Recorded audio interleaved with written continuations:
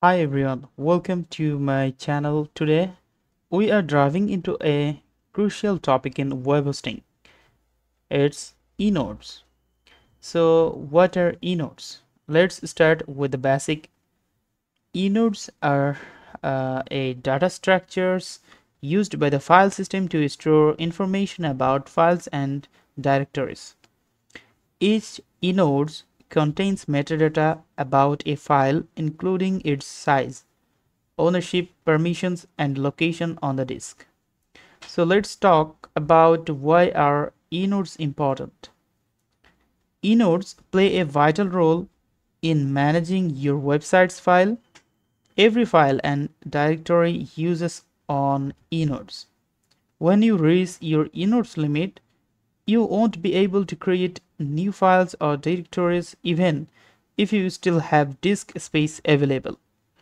So hopefully you are clear now. So let's talk about how inodes affect your hosting. Most web hosting providers set an inodes limit to manage the server resources. Understanding your inodes uses can help prevent issues with your website's functionality, especially if you have many small files or directories. How to check inodes uses. If you are using cPanel, you can easily check your inodes uses in the file manager or statistic section.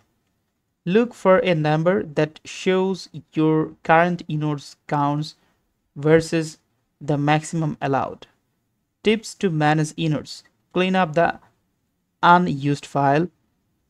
Regularly delete files that are no longer needed, especially in your media library. Second one, optimize file storage. Combine the smaller file where possible to reduce inodes count. Third number is use a CDN. Content delivery network can help the serve static files without using inodes on your hosting account. The final conclusion is understanding inodes is crucial for maintaining your website's health. Be sure to monitor your inodes uses to about any disruptions. If you found this video helpful, please like, subscribe, and leave a comment below with your question. Thanks for watching, and I will see you in the next video. Thank you so much. And if you have need any kinds of web development services, any kinds of consultation about web development, your custom software development, or choosing your desired web hosting, you can talk with us. You can contact with us. Feel free to call us, and you can also visit the website flexsoftware.com. And as you can see, here are all kinds of information about our company, what we are give you the service, so you can see here. And if you want, you can discuss about your project.